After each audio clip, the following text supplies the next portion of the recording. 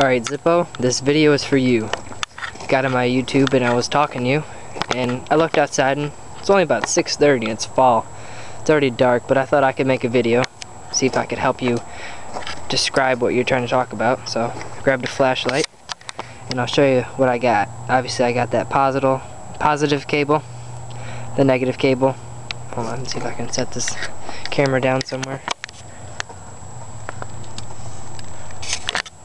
I don't know. The positive and the negative. And then I don't know if that black box right there is what you're talking about, but pretty sure that right there is the solenoid where my light's on. And then the positive and negative come from that. And then they also have that black box, which might be the relay that you're talking about. I'm not sure. That's why I'm making this video, just to see, so that I can show you what I've got down here. I've got a fuse box there, and then that thing, and I think there's another one, and there's one right there. And under the hood, just so you can see what the starter looks like, and if you can help me with that, I'll show you what the starter looks like.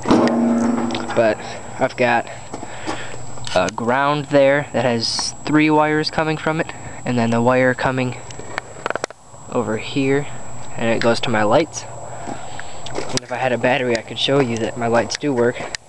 But on this side I've got the throttle cable and the fuel line, and I've also got that, which is pretty corroded. I don't know if you can see that. It's pretty rusty. And then that's about all the electrical stuff.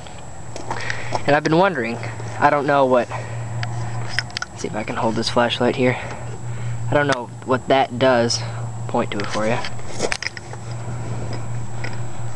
Not exactly sure what this right here does, but there's a wire right here, and it looks like it used to be hooked up to there, and it's not now. If you could help me and tell me what that is, that'd be nice.